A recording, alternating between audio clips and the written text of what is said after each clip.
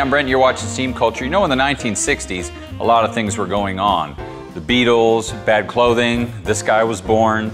However, there was also a problem called pollution. See, smog was starting to be a really big deal, especially in California.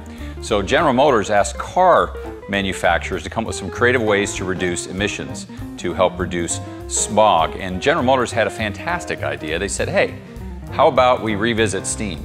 Now, the steam car had gone out of vogue about the 1920s, but it hadn't gone out of vogue for one guy, Bill Bessler. Bessler may be familiar to you because he's the guy that built and flew the steam airplane that we did the segment on a while back.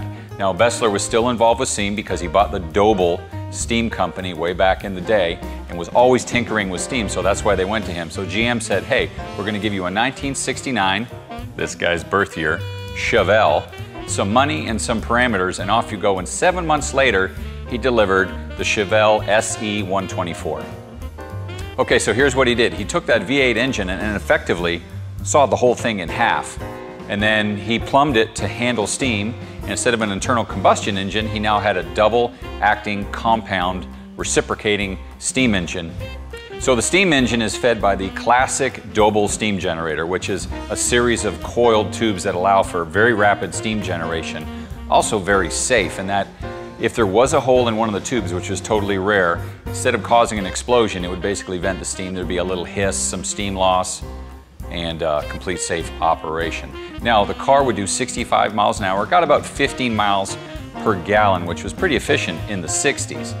In 30 seconds, they would have steam generated, and in 2 minutes, the car would be ready to go. And what does that mean?